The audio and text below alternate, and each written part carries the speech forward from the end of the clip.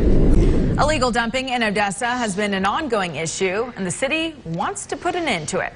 Good evening. I'm Katie Orth. And I'm Eddie Flores. Big Two's Felice Romero spoke to the city. They say they want to give residents another choice by allowing them to get rid of unwanted, bulky items for free. She joins us live from the Hazardous waste facility in Odessa with more. Felice? Eddie and Katie, not only does it cost local government money to clean up illegal dumping, it's a safety hazard as well, causing household hazardous waste to give residents a solution. Furniture, toxic waste, and electronics. There's no point of leaving it there when we have this facility set up. All free of charge, Rachel Karantang says there's never an excuse to illegally dump.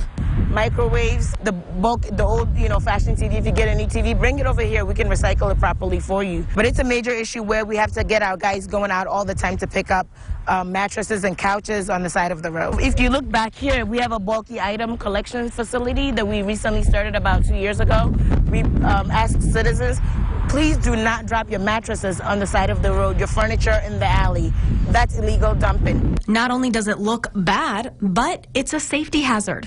Because all those chemicals and even mattresses have chemicals in it that when you dump it illegally and it rains, the chemicals get into our water system, and we don't want it. We don't want that to occur.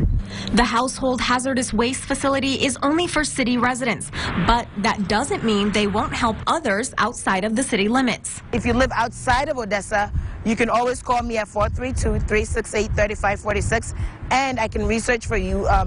If it's chemicals, if it's bulk items, if it's tree limbs, I can research for you a company and help them come to your home and pick it up for you. We will help you get rid of it. We'll find information, companies, private companies to come out. Even if they're in different parts of the country, they will come out and help you out. For more information on hours that they're open and other places to take unwanted household items, go to yourbasin.com. Live in Odessa, Felice Romero, Big 2 News.